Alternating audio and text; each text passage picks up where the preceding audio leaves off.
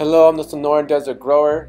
Today I'm going to walk you through my 150 gallon Rubbermaid stock tank sub-irrigated planter. This is the way to grow in a container garden in the dryland environment. What I'm doing here is setting up a water reservoir which is filled up or made up of lava rock, and I use clay pots for my wicking chambers and a 3/4 inch copper tube for my overflow tube, and I use a 3/4 inch uniseal to make that a watertight fit so there's no leaking happening. So this is the water reservoir, the wicking chambers, and the overflow tube on the bottom.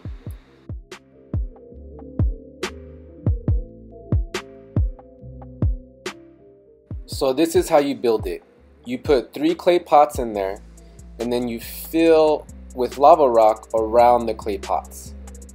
And you want to get it all the way to the top of the clay pots, to around the rim of the clay pot. And that makes your water reservoir and your wicking chambers.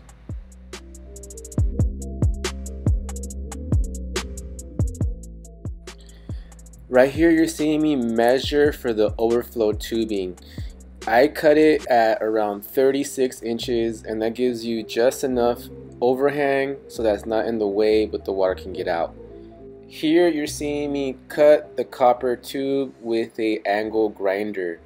I'm putting in a 45-degree cut, and I'm gonna clean it up so there's no sharp edges.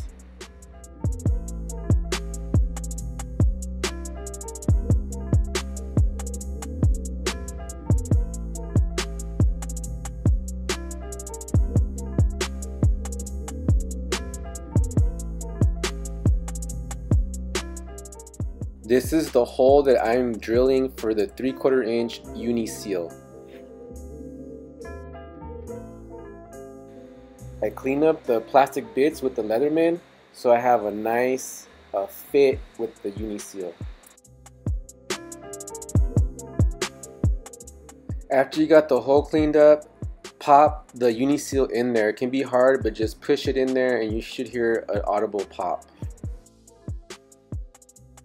Next step is to wet the copper tube, the part that's going in there with the 45 end, and slide it in. At a certain point I had to go in the inside of the tank to pull it all the way through.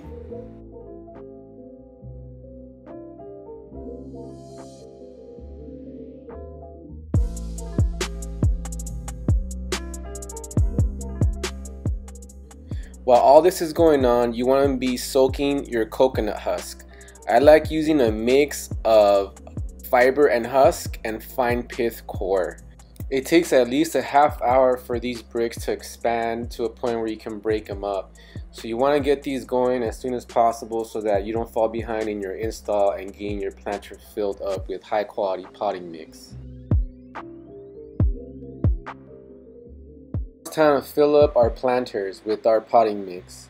The recipe I use is 1 part high quality compost, 1 part coconut husk, and 1 part lava rock, a half part vermiculite, a whole bag of worm gold plus worm castings, 1 pound of alfalfa meal, and 1 pound of kelp meal.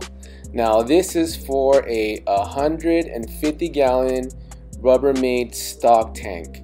You're gonna end up using about 3 to 4 bricks of coconut husk. The way I make the mix is I put the compost, lava rock, and coconut husk together, and then I sprinkle in the vermiculite, the alfalfa, kelp, and worm castings as we're filling up the stock tank. That way I get good distribution of minerals and vermiculite, and I have a very high quality potting mix. Thank you for watching the video. If you're digging this content, please subscribe to this channel, like, comment, and share a video with a friend that could use this information. Head on over to www.patreon.com, the Sonoran Desert Grower. I'm doing a monthly seed giveaway of seeds that I've grown, drought tolerant seeds. Subscribe to the Patreon channel for exclusive content. Every month I'm going to be uploading a awesome video that's going to be just for the Patreon members to check out. As always, I'm available for all your growing and soil building needs. Hit me up. We can set up a remote consultation training. You can bring me out to your town and I'll train the crew out there. If you're in Tucson, I can train you locally. If you're in Arizona, it's a little bit easier to set up trainings. Get with me. Let's get people growing healthy plants and healthy soil.